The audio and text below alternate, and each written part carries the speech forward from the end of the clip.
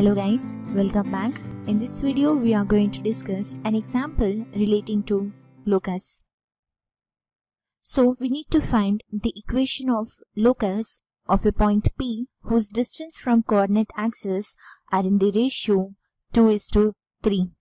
So we are dealing with the coordinate axis, so it is considered a plane, and we need to find the equation of point P. So let us consider a point P x1, y1 on locus. So P lies somewhere here in the plane.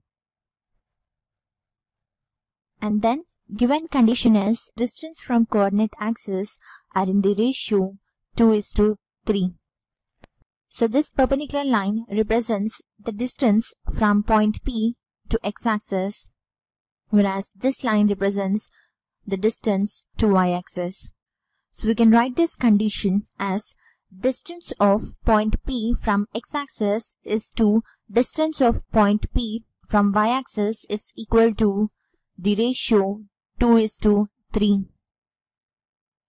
And we already know that the distance of P from x-axis is given by the formula mod y1, whereas this distance is given by the formula mod x1. So that implies we get here mod y1 is to mod x1 is equal to 2:3. We can represent this in the form of mod y1 divided by mod x1 is equal to 2/3. And then by cross multiplying we get 3 mod y1 is equal to 2 times of mod x1. And then we need to square on both the sides.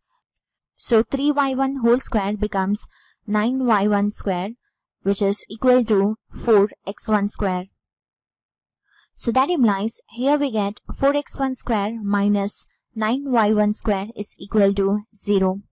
So this is the equation satisfying the point P x1, y1 on locus.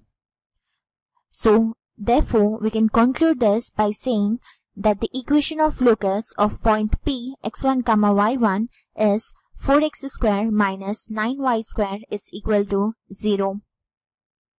And make a note of the formula, that is distance of P from x-axis is given by mod y1, whereas distance of P from y-axis is given by the formula mod x1. And make a note that if the condition is in the form of the ratio, then we need to convert the ratio in the fraction and then simplify in order to get an equation. So this is how we find the equation of locus of a point P for the given condition. For more videos on this topic, visit our website, We Teach Academy. Thanks for watching. Have a nice day.